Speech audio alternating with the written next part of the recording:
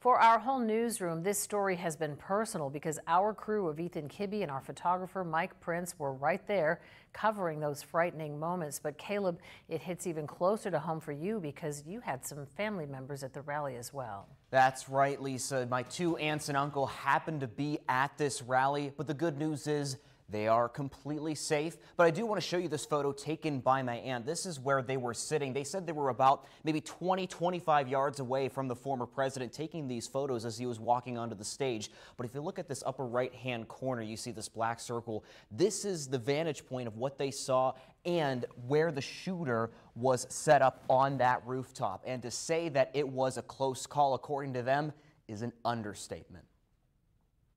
I was supposed to be at the RNC, but I dropped out, and then I decided, I'm going to go to the Trump rally. A decision from Mike Morris, Mio Morris, and Kat Cole to attend the Butler, PA Trump rally.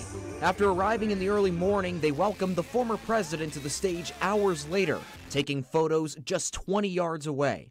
But not even 10 minutes in, look what happened. the three of them ducking rapidly like the others.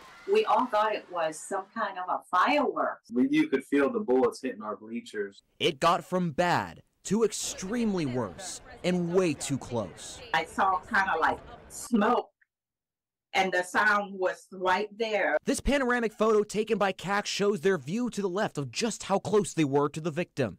How many feet away were you from the victim that was shot? About 10 feet, yeah. To their right, a clear view where authorities later identified the location of the gunman when he fired. It could have been Mike, because Mike was the closest one to the person that was shot. CAC also recording this video of the victims being attended to behind the bleachers. My hair is still sticking up on my head. I'm still in shock. It happened so quick that they reacted as fast as they could. Everything happened so fast. Well, Lisa, they told me that it was hands down the scariest experience of their life. But on the other hand, they said if Trump were to host nearby rallies, they would still go to them because they are in that much support of Donald Trump.